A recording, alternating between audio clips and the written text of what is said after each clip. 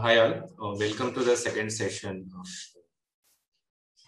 assignment 2. So today I'm going to show you the full solution for this assignment, and today I'm planning to go a bit fast because in the last class I've already discussed the relevant techniques which are needed to solve this assignment. However, still, if you get confused at some point of the time, please stop me and ask questions. Okay. So, and after this, after I finish showing us the solutions, we can also see if somebody else has, has completed this assignment, and if they want to share their solution, they can. And after that, we'll take the questions. Okay. So let's directly dive into this assignment. So first question is that, again, you have given a multi-column table, which is SFR underscore non-star splits. So it contains the star formation rate and stellar masses for about like 300,000 galaxies. And then you have been asked to do a bunch of things. Okay. So here I have highlighted the main things that are needed to do. So the first thing is that you need to make a contour plot in this parameter space. And also you need to compute the specific star formation rate for each galaxy. Add this quantity as a column to this table, and also create a contour plot. Now the y-axis being replaced by log SSFR, which is specific star formation rate. And after that, you just need to select galaxies from three different bins in this, from three different regions in this parameter space. And you need to plot their fraction as function of stellar mass. So this is what we are going to do. Okay, so let us directly go to the solution. Okay, so as a first step, we need to read the table and define the columns, which we do in this cell. This is the standard procedure. We had shown you this thing in the previous class as well. And then in order to make the contours, we'll be using plt.contour function. Okay, so this requires, apart from x and y array, it also needs some data on the z-axis. And for the z-axis, we'll use the counts from the 2D histogram of mass and the star formation rate, which we do in this line. Okay, so we define a histogram, a 2D histogram from taking log m and log SFR. We save their counts, and also there bin edges. Bin edges are then used to define the bin centers in these two lines along each x and y direction. We create a mesh grid next, and then go on plugging all these values in plt.contour function. So when you do this, you get something like this. So here you can see the distribution of galaxies is bimodal. One peak occurs at towards higher star formation rates. Another peak occurs at lower star formation rates. Okay. Next step is to compute the specific star formation rate for all the galaxies, which is very simple. All you need to do is that you just subtract log m from the log SFR, right? Because remember SFR, the definition of specific star formation rate is star formation rate divided by mass. But when we take the log, it's just a difference. So this is one line thing and it computes it. Once you do this, again, you repeat the same steps here, which are like in the previous cell. But now, instead of binning in log m and log SFR, you need to bin in log m and log SSFR. This is done here. Again, as previous, we define the bin centers, create a mesh grid, and plot the this contour plot which has been asked. So here you can see in the previous plot, as the stellar mass was increasing, the star formation rate was increasing. But here you see it's kind of some kind of constant and then drops. Okay. I've also plotted two lines, which kind of defines the Green Valley region that I have talked about. And if you notice here, you can see why this is called valley, because it lies between two peaks. So traditionally, that's the definition of valley. Okay. right? So as the next problem, we are required to pick galaxies residing in different regions, right? So from the star forming region in the top portion of this plot, in the valley and the below valley, which is the passive galaxy area. Okay. So I use np.where to define these different regions in the parameter space defined by log SSFR and log M. Okay. And in order to get the number of galaxies in each category, we just need to take the length of each array, right? So remember, when you define a column, it becomes a numpy array. So if you just try to find the length of the column, it will just give you how many objects are there, right, in that array. So what you need to do, these conditionals, which have been defined using np.where, you apply to any column which is present in our table. Okay, for example, if I want to get the total number of galaxies, I just need to take the length of, let's say, log m array, because now it contains all the galaxies. Suppose I want to get the number of star forming galaxies, I'll just apply this conditional SF, which has been defined here, and take the length. Similarly for green valley and passive sequence. But this can be done in, you can like apply to any column. It will give you the answer. So I've run this cell and now the numbers are here in front of you. Okay, very simple. Fine.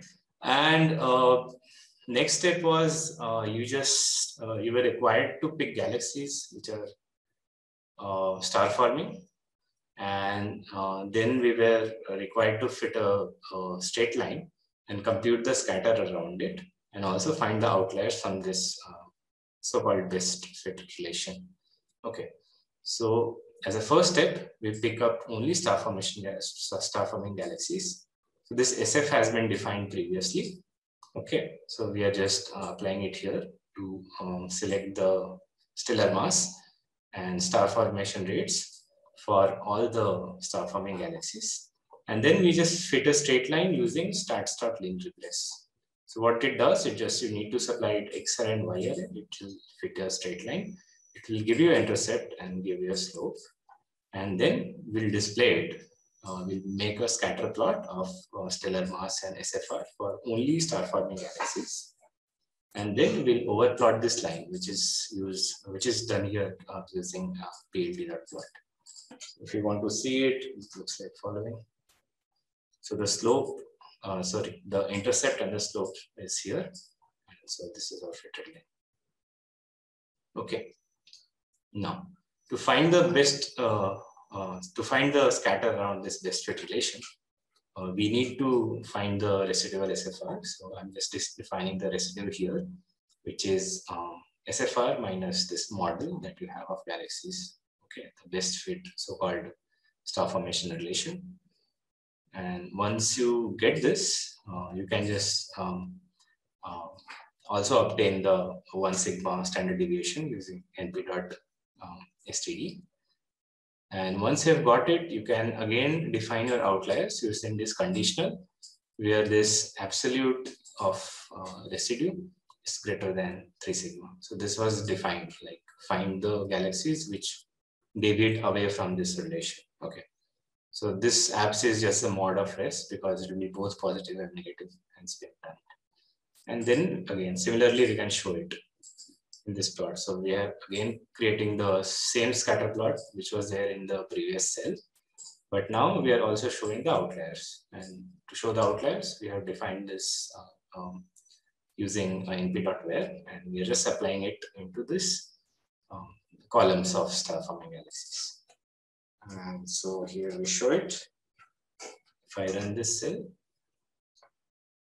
so yeah, so you can just see these are the 3 sigma outliers. Okay. The last one was very easy. You have computed the log SFR, you just need to add it back into the table. Okay. And just save it in some format. I have chosen fits, and I have also given it in some proper appropriate name. Okay. So adding column can be done using add.column. So T was table, we just add a column which will contain all the data which is there in this array. Okay. And the the name of that column will be this, and then we just write it in fixed format and save it, which I have done. This just saves it. Okay, so now whether we have done it correctly or not can be seen if we display the table. Just run this. And so here you can see another column of log SSFR has been added, which we wanted. Okay, so question 1 is done. So question 2 was also very similar. Again, it's question which requires you to manipulate table. Preetish, do you want to just interrupt and take some questions? Because I just to make sure everybody understood the solution of question 1. And there are a couple of questions in the chat already. Okay, so they can unmute and ask me.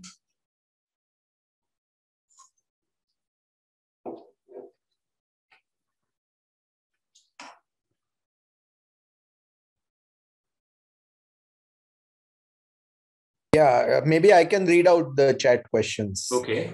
Okay. So there is one which says, could you please explain percentage matplotlib inline? Okay, so percentage matplotlib inline, what it does, since you're using this in Jupyter, and suppose you don't take that, you don't put this, then what happens is that whenever you plot something, it will pop out as a separate window, which is not included in this. When you put this matplotlib.inline, it creates plots just below the cells. So it's for displaying purpose. Yeah. No, it maybe my configuration file is different, but I don't have to do that. Just try removing it. Okay. There is another question which is for Green Valley Galaxies, why are we using ampersand inside the np.where instead of and keyword that we usually use in Python conditionals? You can choose to this and this, I think both will work. It's just a matter of style, I guess. Yeah. No, there is a question of a logical and something like that. I'll just check this question. I'll answer this question a little later. Okay. I'll just look it up. Somebody's asking, could you please explain X edge, X center in the histogram plot? I think people didn't understand that, how you computed X center. Okay, X center, fine. So let me do one thing. Maybe I'll show you. Let's take 3 bins, or maybe let's take 2 bins. I think this I had shown last time, but let's do it again. What I'll do, I'll just split the cell here. Okay. So what we are going to do now is, so let's run this once.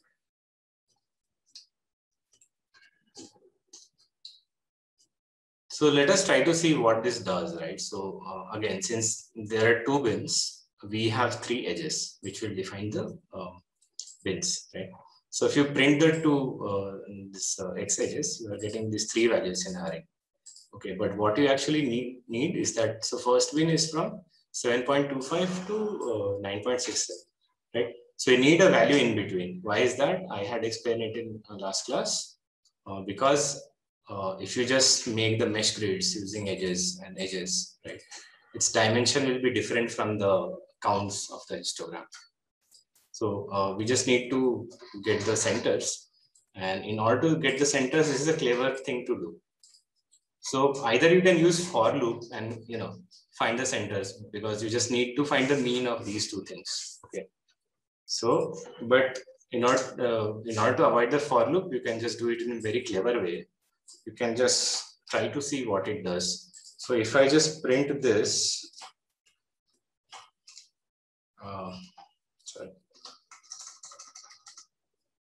X edges.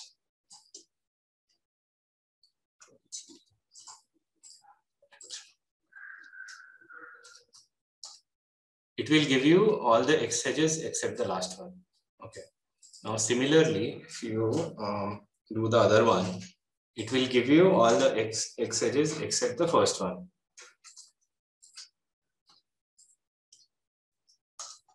Right? So now suppose you just want to take the mean of these two things between 7 and 9, you just need to add these two arrays, right? So this will get added, and if you divide it by 2, then you will get the bin center. Is that clear?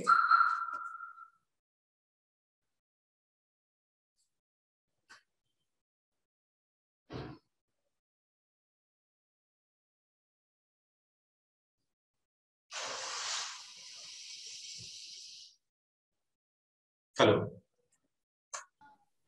Yeah, that's clear. Thank you very much. Okay. Yeah. Before you proceed to the next question, I just checked this matplotlib inline business, and actually it's a very Jupyter notebook and IPython shell dependent. So apparently for recent, if you're using a recent IPython and kernel, then it's no longer required. So one can just skip it. Okay. Okay, so let's proceed. Okay, this, I think because the bin size is different, now we are getting this.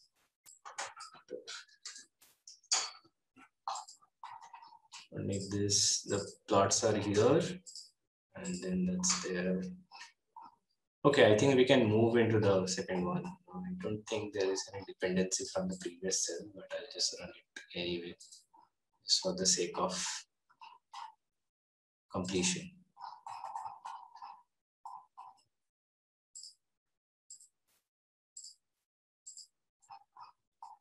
Okay, good.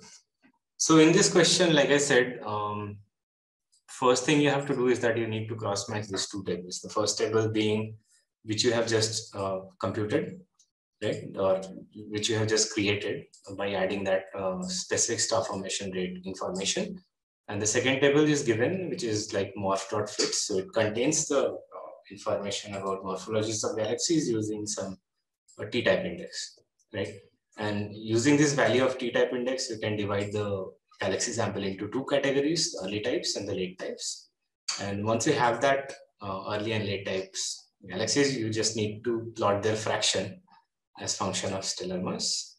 And then again, you need to select only one kind of galaxies from that SFR defined category.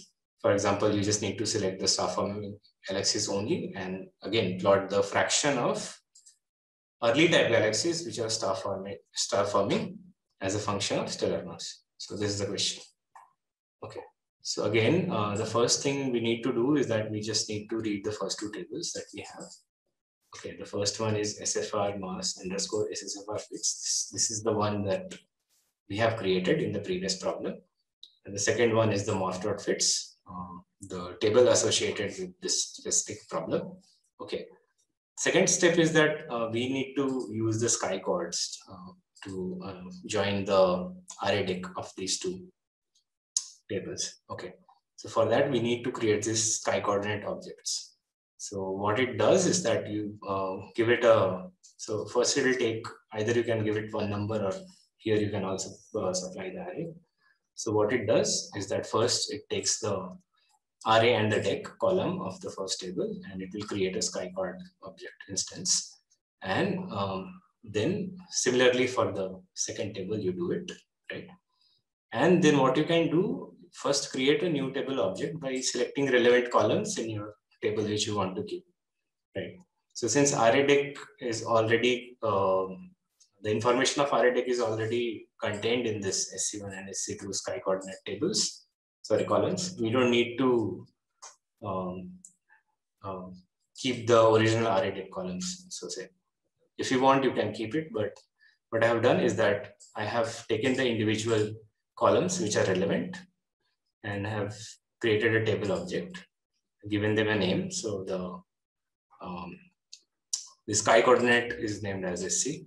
Similarly, for the table 2, I do the same thing. I just keep the t type and the sky coordinate 2, and I have named it SC. Once you have, you can just use table.join function. The join type is inner because we just want the intersection of these two tables in unique rows. Okay. And here you also need to specify this join function argument, where you say that match only these two tables with respect to the column SC, which is like joins sky chord. And here you can supply your constraint, or rather matching radius, which is 1 arcsecond. Okay, so this will select all the galaxies which are matched within 1 arcsecond from one another. Okay. So once you do this, this will create this matched table. And then you can display this joint table and see what happens, how many objects we get. Okay, so the cross match of these two tables have resulted in 12,380 galaxies. Here you can say, here you can see that it adds some ID. So this table dot join it does, and then all the columns which were there in the previous tables, now they are there. So for each galaxy, now not only you have information on stellar mass and star formation rate, but you also have information of T2. And then now this has become your new table, and then you have to do all the analysis on this only. Okay.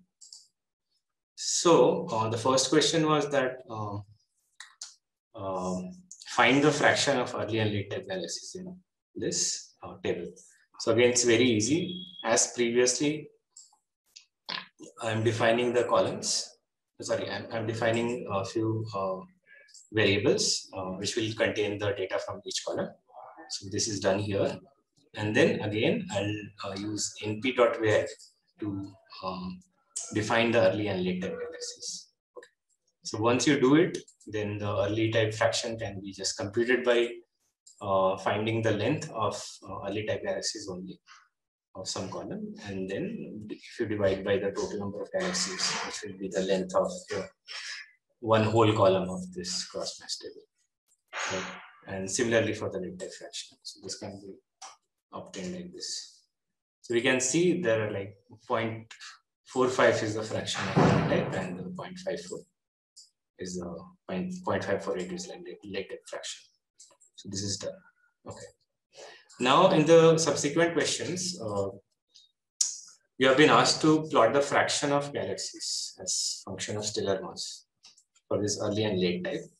And so that will require you to bin the stellar mass axis into various bins. And each bin, you find how many of the galaxies are early type and how many galaxies are late type. Okay.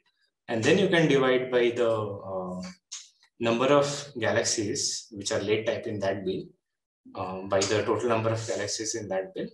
And hence you will get a fraction associated with one stellar mass bin. And then you need to do this in like all the bins, and you just plot it. Okay, so clearly this will require you to bin your log m axis. And not only this question, but other parts also require the same thing. So what I'm going to do is that I'm going to create the bins only once, and then I'll just use same bins for all subsequent questions as well. Okay. So what I do is that first I find the minimum and the maximum extent of log m, and then using np linspace, I just chop them into some 11 pieces. Okay, so 11 pieces means then using 11 numbers, you can define 10 bins, which will be defining. And bin centers again can be found using that clever method which I have demonstrated. Okay, and the bin width will be nothing but the difference between subsequent elements.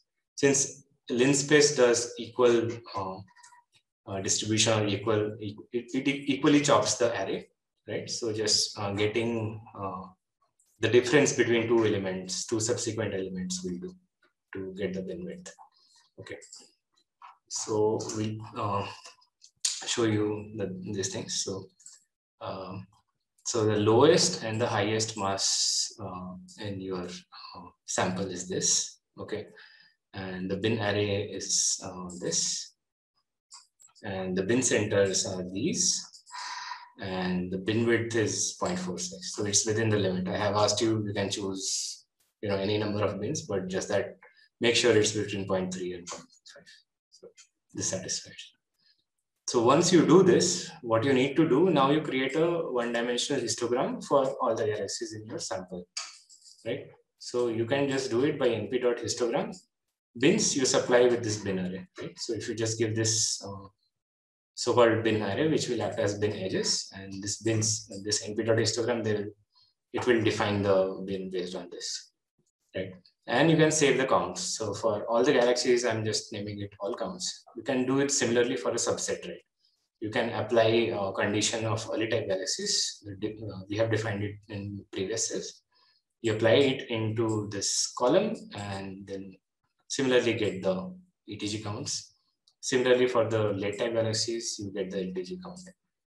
So notice that I have like kept the bins the same, so you can compare, right? So if I just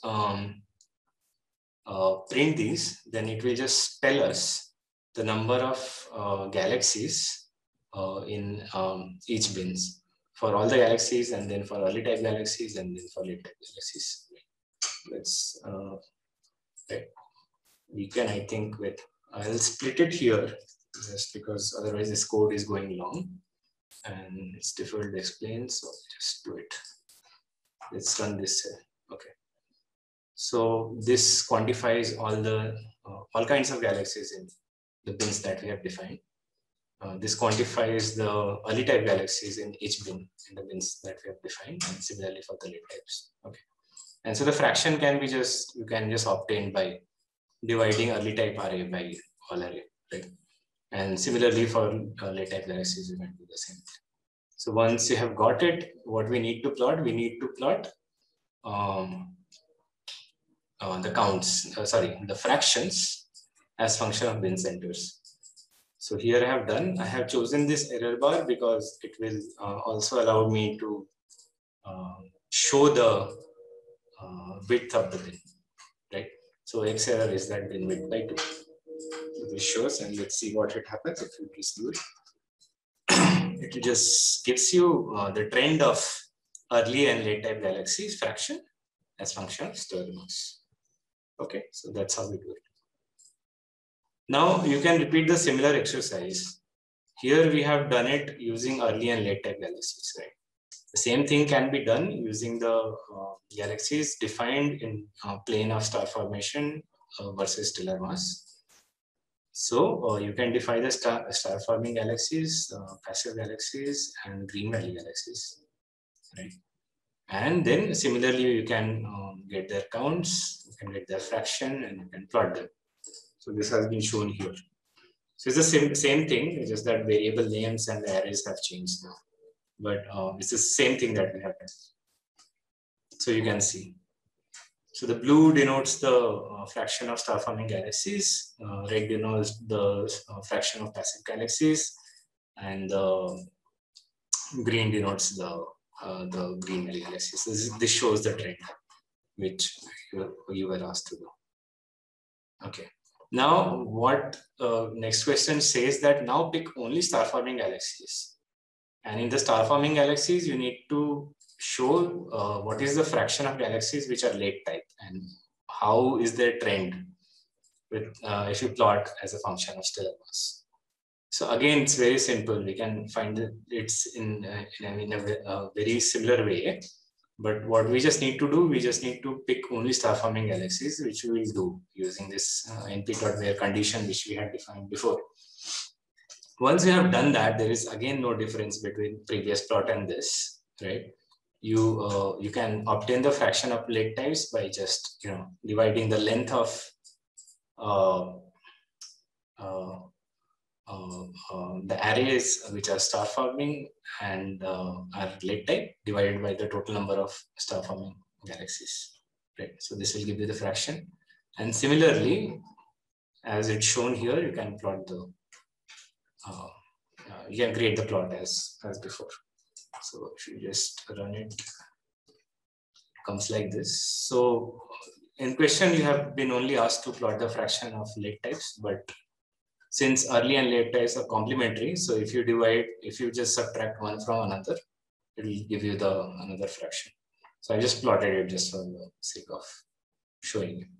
Right. So this has been done for the star forming galaxies, but you can similarly do for the passive galaxies. What you just need to do, instead of now SFG, you need to replace it by PSG. So if you do it, you will get some answer, and that's it. So I'm not going to demonstrate it here, but I'll make this notebook available. You can play with it. But yeah, you will get another fraction. So I think this completes the second question as well. So if there are any doubts from your side, please ask now.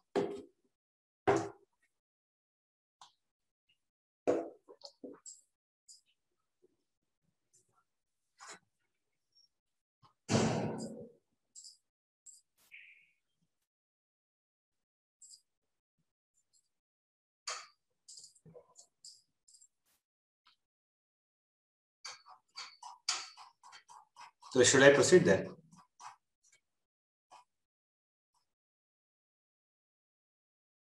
Prakash, Yogesh, I cannot see the chat box. Yeah, no, just looking at the chat.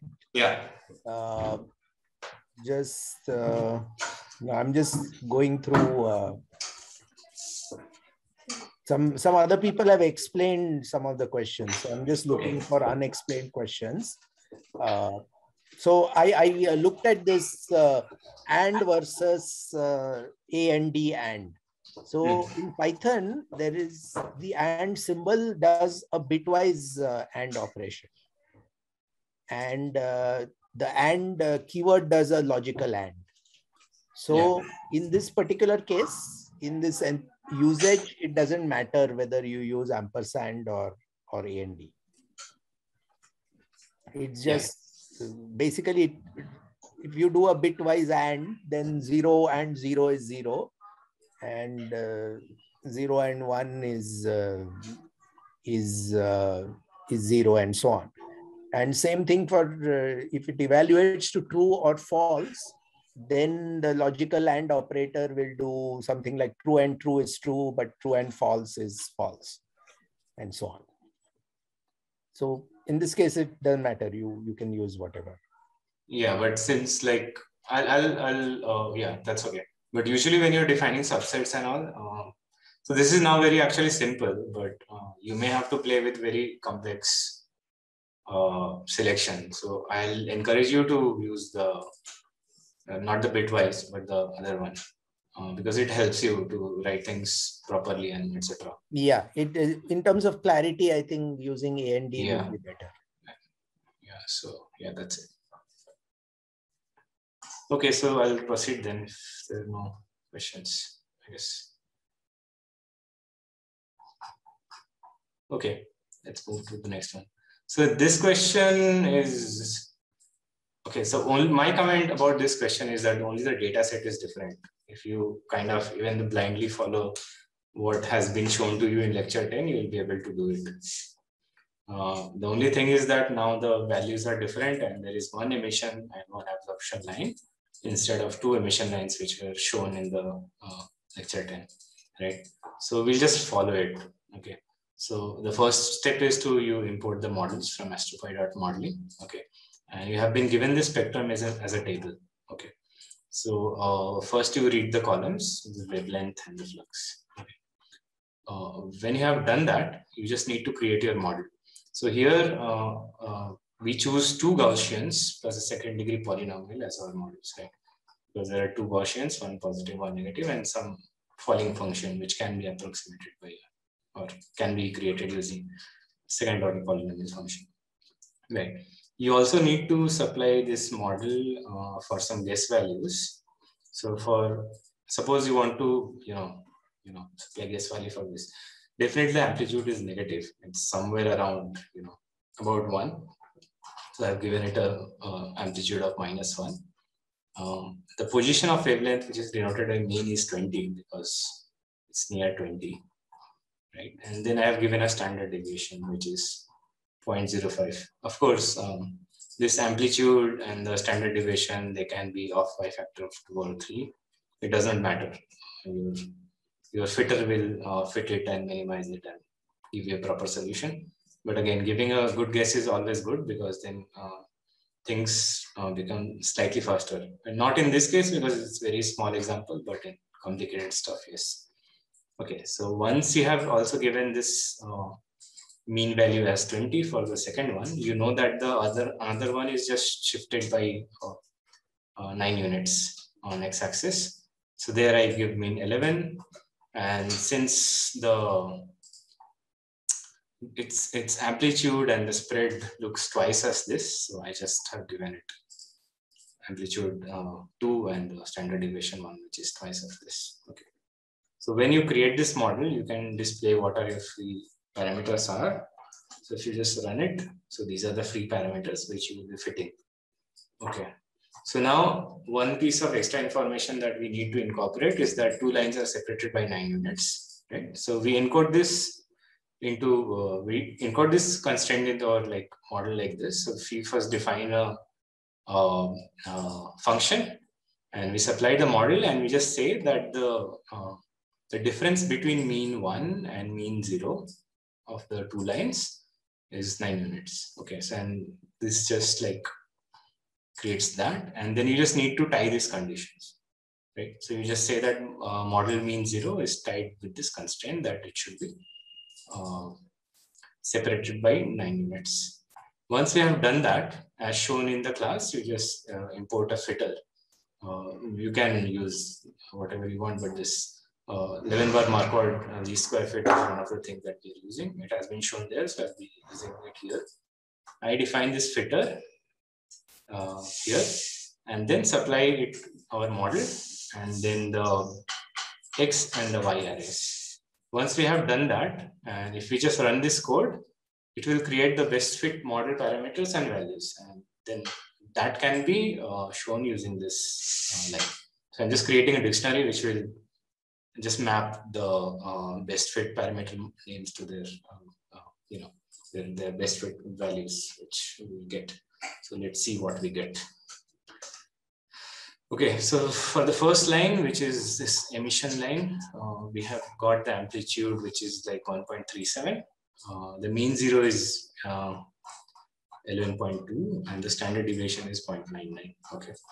And for the second one, you see that the mean is separated by 9 angstroms. And so, and also the amplitude is it's negative, and it's 0.75, nearly half of it. And then you have a standard deviation. You also have this C0, C1, and C2, which define your polynomial, right? So this is the value that you get. So this is the best fit value of that best fit values of your parameters. Okay, so now you can display this, and you can just create a scatter plot of your flux versus wavelength, and then what you can do is that you can just plot this model, overplot this on the same plot. And then if your model is good, of course, it will show you that it's following closely, which it is doing.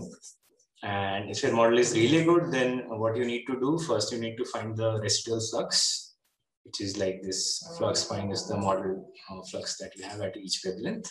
And if the residue is good, the mean will be, so it will be randomly scattered around value of 0. So if you just want to get the mean value and it's 1 sigma scatter, you can just apply numpy.b to do it, and you just get it. So now if you just show it, it comes like this. So yeah, that's the thing. I think something wrong has np.mean address. That's okay. It's -3.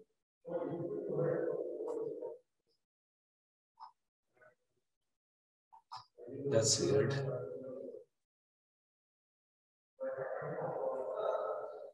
I think it's taking from the previous one. I don't know.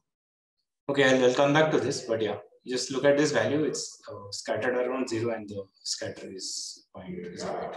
I'll come back to this if something was going on. Okay. So is there a question? Any question there? Sir, in the mean, it has a factor e to the -12, so it is very close to 0. Oh yeah, okay, yeah. So thanks for pointing out.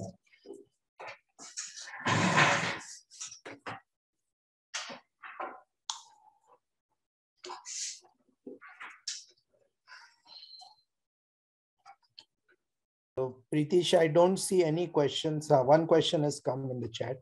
Okay. No, not related. Okay. There seems to be no question in the chat as of Okay. now. So I'll move to the next question, which is like playing with images. So you have been like, you were given a FITS file which contained these 3 diagonal galaxies. You were asked to find the centers of each galaxy, get their RDEC and get their distances between one another. So this is which we do. So this I have shown you extensively in the last class, but let's go over it quickly. So in the first line, we just load the image and get their HDU info, right? The header info and where the data is, because it's a multi-extension file. If you do this, you will find that all data is in the first header. So there we will get this data. And once you obtain the data from this file, this is just an NumPy array or just an array. So you can just find the mean and standard deviation, maxima and minima there. So in this question, you were asked to find if this file contains negatives or not. So you see the minimum value is negative, which means that this data contains negative. So then we were asked that if there were negatives, replace them by 0. So we do it using this line. Similar to np.where, we can just define this condition that wherever data is 0, that pixel should be assigned a value 0. So we just do that. And then we'll plot this data using pnt.imshow. And since now the minimum is 0, we just need to add some small positive number and we'll show it. And so it comes like this, all good. Now, next thing was to find the brightest pixel at the center of the galaxies for each of the galaxies. Okay, so here I'm following a naming convention. The top right galaxy I'm calling galaxy 1, the central galaxy I'm calling galaxy 2, and the bottom left galaxy I'm calling galaxy 3. Okay. So the idea to do is that first you need to find a rough region where the center of these galaxies they lie. Okay, which you do for the first galaxy, you can just do it by here. So you see that it's between 200 to 300 pixels along both X and Y direction. And when you slice this data, you can just ask where this maximum happens, right? In this slice data, which is the location where this maximum is happening. So this is encoded in this line. And once you get it, you have your brightest pixel coordinates ready, but now it is chopped data. So you just need to transform it back into this, the original so-called coordinate frame. So you just add a value 250, 250 because the origin was of chopped data was at 250, 250. Okay, so you get it, the brightest pixel value. Similarly, you do for the galaxy 2 and galaxy 3 and obtain their centers. So if you just do it, this will give you the coordinates of the pixel coordinates of all these 3 galaxies. Right. Now, in second question, you have been asked that convert these values now into the sky coordinates, that is our RDEC. And in order to do that, we use this astropoid.wcs, right? We import this function WCS. So what it does, if you supply the header, it will just read the conversion between pixel to sky and you just save it. So once you have that, then you can use this function w.pixel to world, supply the pixel coordinates, then it will give you the RDEC for each of them. Okay. So if we just do it, we get the RDEC for all the 3 galaxies. So this first one is for the galaxy number 1. This second one is for central galaxy, and the third one is the galaxy number 3, which is bottom left. Right. Now, in the next question, you have been asked that you find the distance between these 2 galaxies from one another. Of course, you can simply do this by finding separations in pixel scale and then multiplying it by 0.167. By 0.167 because given that it's a pixel scale, one pixel is about like 0.167 arc second for this particular data. Okay. So then it becomes very easy using this planar kind of geometry. You can find the distance between 2 points, which will give you the distance in pixel units. You multiply them with this conversion factor and you'll get the distance from one another.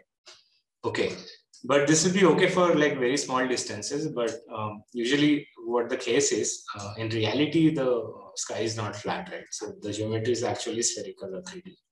Okay, so in order to like account for that effect, if you use sky dot separation function, then it will be the best. Okay, so what it does, it just computes the separation between 2 points. Just apply it some RA and depth, and it will tell you what's the separation between these two. So I'm just computing in arc second. So if you just say C2 underscore sky separation C1 sky, what will and arc second, what it will do, it will give you in arc second the separation between coordinates C2 and C1. Okay, similar between C2 and C3 you can get, and C1 and C3 you can get, and I'm assigning some name. So D21 will just mean that this is the distance between the second and first galaxy. D23 will be distance between second and third galaxy, and so on. Okay.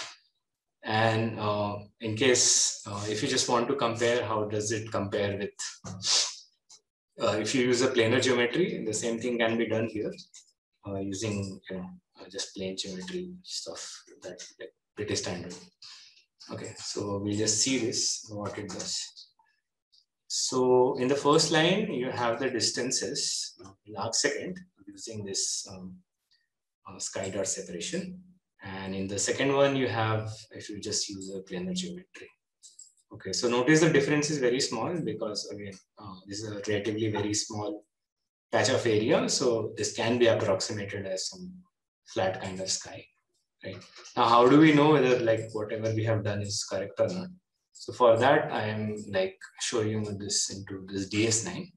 So DS9 has this functionality called ruler, and using that, it will tell you what is the difference between, what is the distance between 2 points in angular units, right? So here you see the distance between second and the third one is about somewhere around 18 arc seconds. So this is what we have got. Similarly, you can try to find what is the distance between the second and the first galaxy. You can just stretch it. And you see there's something about 24. So we have got 24, right? And what is the difference between this galaxy and this galaxy? You can just stretch it and find somewhere around 42, which we have got, right? So we have done correct thing. Okay, so now the next part is, once you have got this angular distances, you just convert them into physical distances. And I have asked you to do it in kiloparsec, right? So for that, you need some kind of scale. For example, we want to know what 1 arc minute corresponds to in kiloparsec at certain redshift z, right? So this can be done using this function called cosmo.kpc _proper per arc minute. So what it does, you just supply it. First, you import some cosmology. So I'm using, for example, WMAP9. You can use Planck 15, Planck 13, whatever. There are a bunch of cosmologies present in this module if you just go and visit. So you need to supply it a redshift value. So in this question, I have told you all these galaxies are at redshift of 0.01.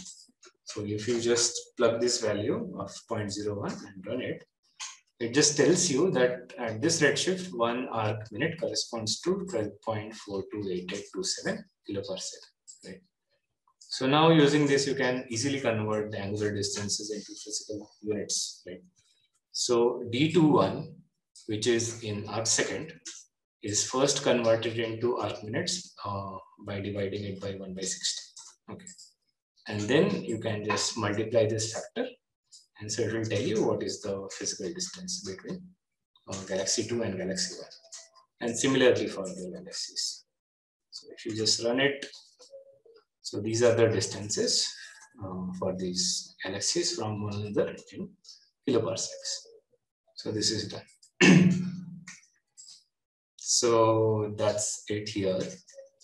Okay, is there any question on this related to this problem?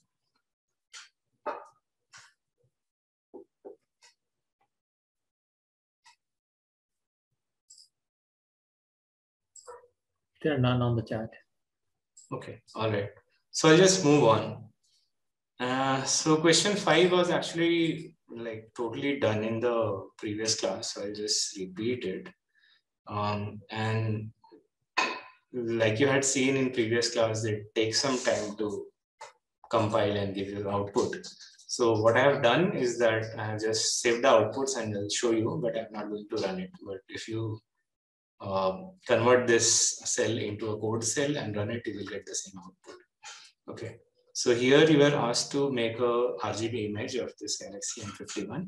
So you were given 3 image files in red, green, and blue channel.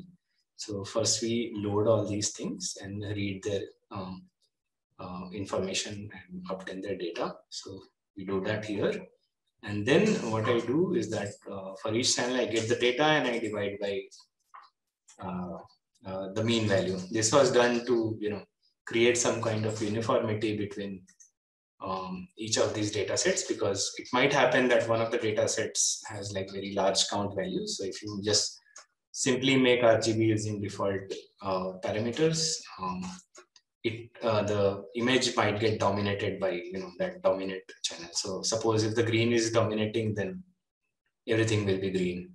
At least most of the things look like greenish. Okay. So we just import make Lupton RGB module from the Astropoid visualization.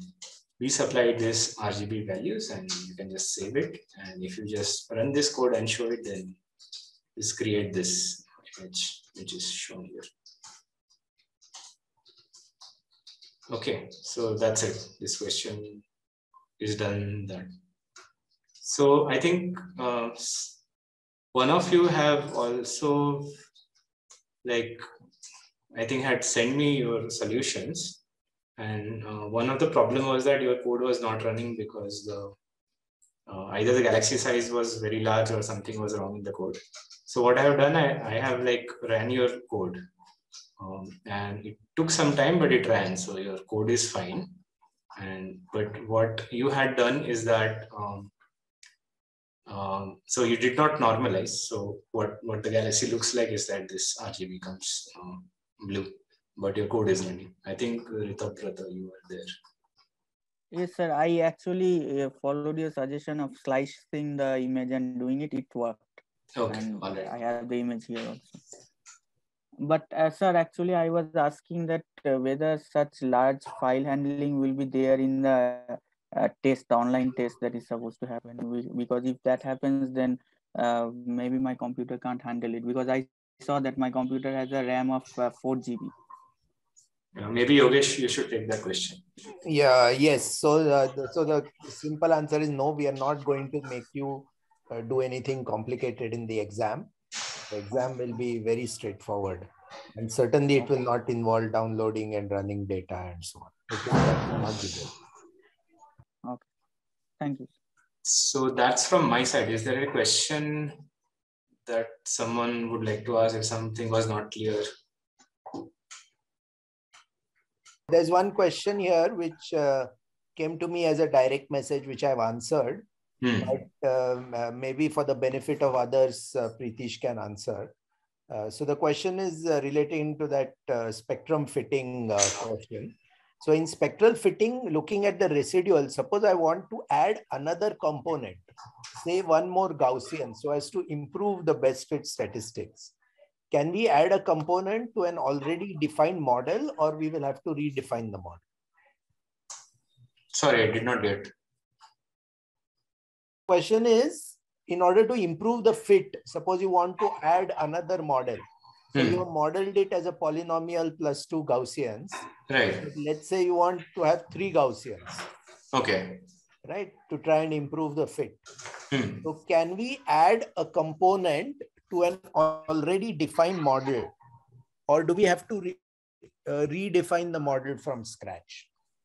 No, so if your model instance is defined, it creates some kind of model object, right? So you can just add. So if you just see, this is a multi-component model already. Yes. So if suppose this was not present, you are just then making this model as these two and then just adding one extra model. And so that can be done. So what you could do, for example, you could write after this model is equal to model plus models dot Gaussian 1Ds with some other amplitude. Yeah, so you can just, this is allowed. So if you just do it, just do it. Okay, it's not my favorite way of doing, but yeah, no, what you can do is you can remove one of the models, remove one of the Gaussians. Yeah, okay, no. In the next okay, so I was just doing this. Right, and so now your model can be model 1 plus model 2. So this will also do, no problem. You can just run it again if you want. There's some invalid syntax is here. 915. Where is that? Okay. Yeah, so this has run, right? So now model is model 1 plus model 2. It'll just go on in the same way. This is the same. So this can be quite useful interactively, where you go with 2 components and then you say, no, I think a third component is needed. Yeah. You can always add it in. And refit. Remember, you have to run the fitter again. Yes. Fitting the model doesn't change the fit. So this model fit is equal to fitter has to be run again. So what I recommend is, since we are sharing these notebooks with you, just practice with the notebooks. Change things, try different models, try different parameters for the Make-Lupton RGB. Just try it, because unless you try it and make changes yourself, you will not become proficient.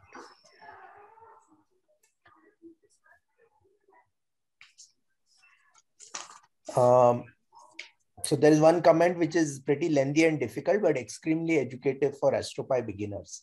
I think that was the aim anyway, when we designed this assignment, to get you started in AstroPi.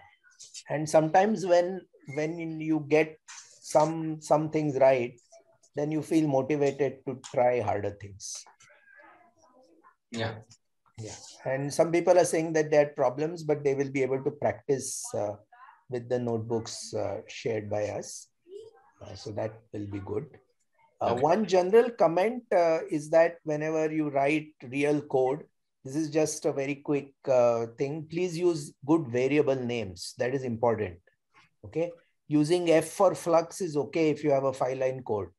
But if you have a 100-line code, you will forget what is F and what is W for wavelength and so on. So better to have explicit names. Put down flux. Put down, if it's a flux at a certain band, G band flux or something like that.